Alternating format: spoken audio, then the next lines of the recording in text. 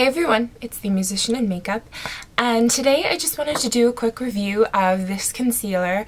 By the time I post this, I will probably have already posted a new Cosmetics Class 101 on concealing, and it features this concealer, and I promised a review on it, so off we go.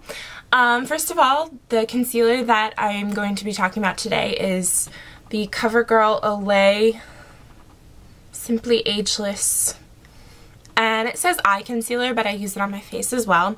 And I'm in the number 205, which is the lightest. I think it's called, yeah, it's called Very Light. Obviously, I've said this, I think, in 90% of my videos. I am incredibly pale, so I always use the lightest shade. And when you're concealing, especially under eye circles, you should use the shade that's a shade lighter than your skin tone anyway, because it'll bring brightness to that area of your face and it'll make your circles appear less dark. So even though this isn't technically a shade lighter than my skin tone, it does cover up my under eye circles very, very well. I find that I have them pretty much every day. You know, it's just varying degrees of my under eye circles, whether they're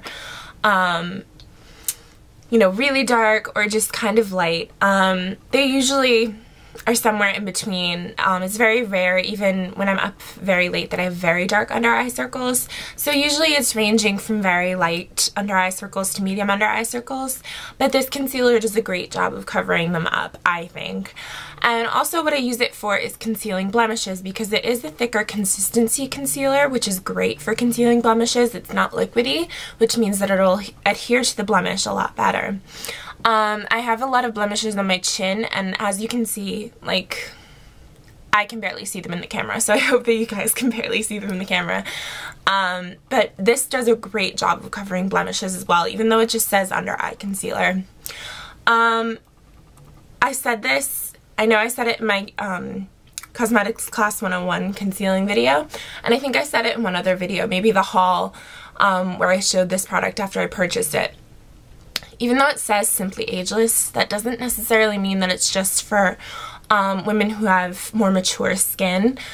All that really means is that there's a lot of extra good ingredients that are going to be really great for your skin and that are going to really nourish and moisturize your skin and make it really, really nice. I mean, since I started using this, I've noticed that the skin underneath my eyes especially is incredibly soft. Really, really nice, very hydrating, very moisturizing. So don't be thrown off. I mean, I'm not saying all teenage girls or all college students or whatever should go out and purchase anti-aging products. That's not what I'm saying at all. But just don't be thrown off from product if you hear great things about it and you want to try it out, even though it says Simply Ageless or age-defying or whatever. Don't be thrown off by that, because it can actually be really good for your skin, even though it's meant for more mature skin. So I hope that this was helpful.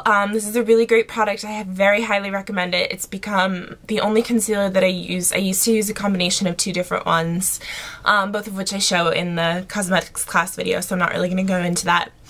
But this has replaced both of those. It's fantastic. It's multi-purpose. It has great coverage.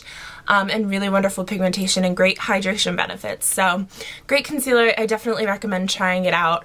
It is a little bit more on the pricey side. I think it was about $10 for this at Walmart. But I mean, it's lasted me, you know, about a month, and I barely made a dent in it, really. So definitely check it out. I hope you guys enjoyed this review and that it was helpful to you, and I'll see you all really soon. Bye.